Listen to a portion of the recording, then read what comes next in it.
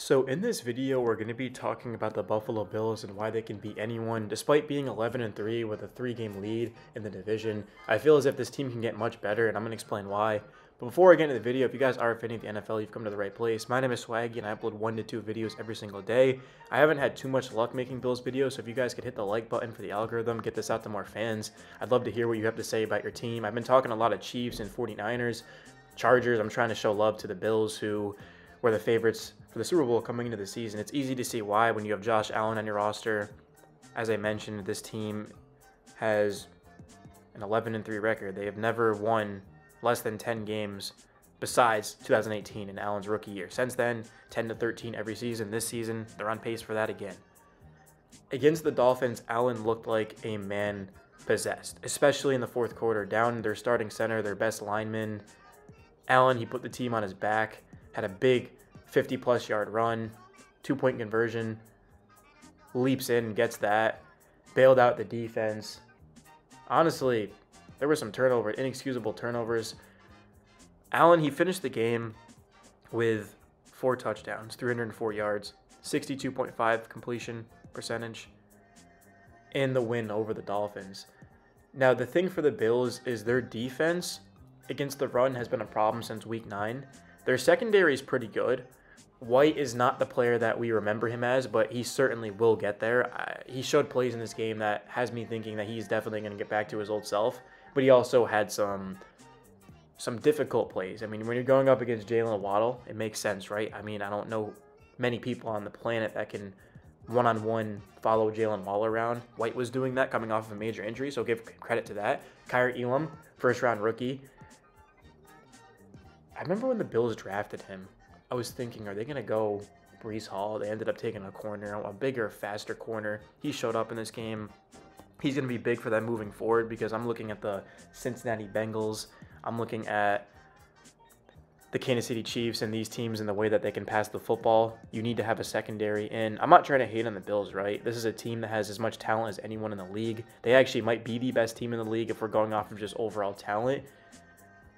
But their last couple of games, right? I'm looking at the Patriots. I'm looking at the Miami Dolphins and, the Jets. I mean, the Dolphins have a great offense, but it's only going to get better moving forward, right? I'm looking at a deep playoff run in every single game, buy or not. You're going to have to go through Burrow, and you're going to have to go through Patrick Mahomes. So this defense is certainly going to have to step up, offensively speaking. You can't complain. I don't have any complaints. I mean, Devin Singletary he's done what he's supposed to ever since he's been drafted here by the Bills. Josh Allen, you have to equate for his rushing ability, his big arm, which means that Singletary is going to get a lot more opportunities because teams aren't focused on him, right? Also, Stephon Diggs, he made big plays in this game. He's been the most consistent weapon, of course, for the Bills. He might be the most consistent weapon in this league, if I'm being honest with you.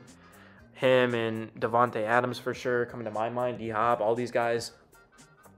The offensive line, being without your guys starting center, the best lineman that you have in Morse, I don't know how that's going to go. He's also dealt with concussions in the past. This is not good news for Buffalo Bills fans.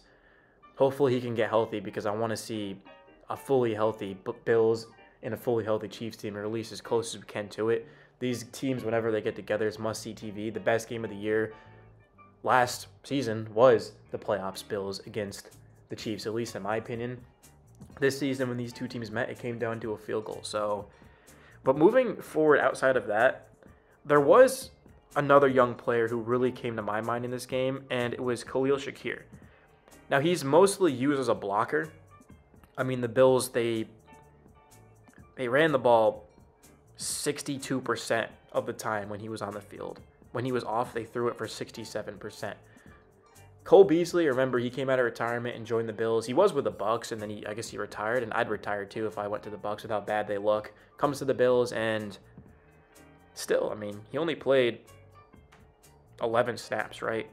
Shakir played 21. McKenzie ended up playing 46. So if they can get him more involved and keep running the football, the Bills' offense is only going to get better, which is scary that this offense can only improve. And also, Dane Jackson, he hasn't exactly been the greatest. So that's why Khair Elam is getting more opportunities. He almost had a pick late in this game. On that 3rd and 12, he came up big.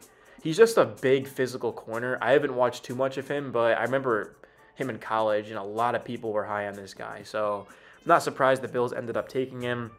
Him and White is going to be a problem for opposing offenses throwing the football.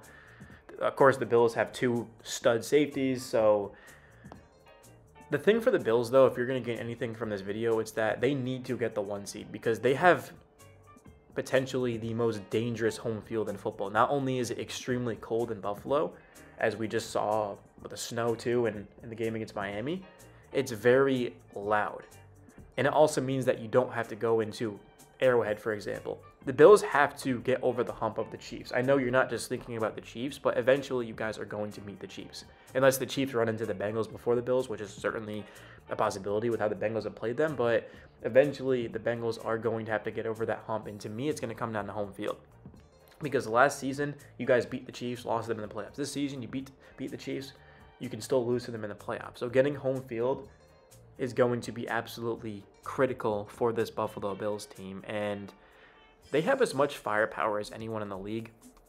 Their run defense since week 9, as I said, has definitely regressed. But it's still not a problem, right? I'm not going to write off the Bills because of their run defense. It's not that much of a concern. And then their secondary is good, right? They have a good secondary.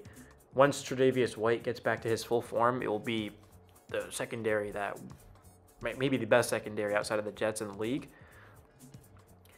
So I'm looking at Buffalo, and they've beaten the Browns, Lions, Pats, Jets, Dolphins. Can this team get to the next level against teams the rest of the year? And to me, Josh Allen is going to have to play the main role for that, because even though there are some holes on the Bills team, Josh Allen makes up for them because of his ability to do everything. I mean, this is a guy who can rush for 50-plus yards like it's nothing. He can throw for over 300. He's just honestly unstoppable. And with his size and strength, he's just tough to bring down. Like, it doesn't matter if you're the biggest guy on defense. I mean, you need help bringing down Josh Allen. It takes an entire team to do so. So if you guys enjoyed the video, do me a favor by smashing the like button, subscribe if you're new. I haven't made a Bills video in like months, so if I missed anything, please let me know down below in the comments. I'd greatly appreciate it. And I'll see you guys out there, man. Good luck the rest of the season. Buffalo is a team that I do root for. I haven't made many videos, but still, I live in Connecticut, so the Bills, I mean, I know they're over in Buffalo, you know, Western New York or whatever, but at the end of the day, I like good football, and whenever I watch the Bills play, they certainly play good level football. Peace out, guys. Later.